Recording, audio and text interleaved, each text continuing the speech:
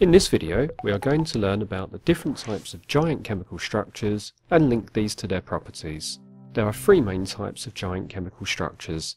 Sand, graphite and diamond are examples of giant covalent structures. The arrangements of the atoms can be quite different. Sand contains silicon atoms covalently bonded to oxygen atoms. 4 oxygen atoms are bonded in a tetrahedral arrangement around each silicon atom. Diamond has a very similar structure, where all of the carbon atoms are joined by covalent bonds in a tetrahedral arrangement seen here.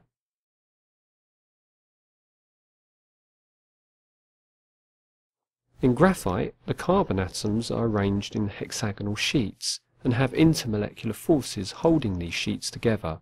These layers peel away when our pencils make a mark on paper, because the forces holding the layers together are intermolecular and are quite weak. So when you are writing with a pencil, you are actually transferring sheets of carbon. Seeing as all of the atoms are joined by covalent bonds, these materials have very high melting points. Diamond is one of the hardest substances in the world, but graphite is quite soft. The structure of these materials also determines their electrical conductivity.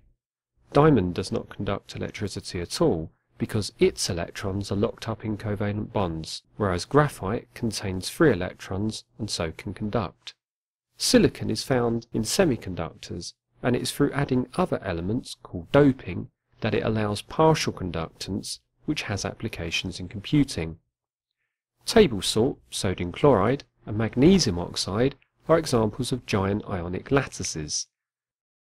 Ionic bonds are the electrostatic forces of interaction between oppositely charged ions.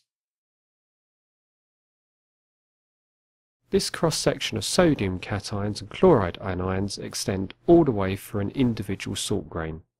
It's a similar scenario for magnesium oxide.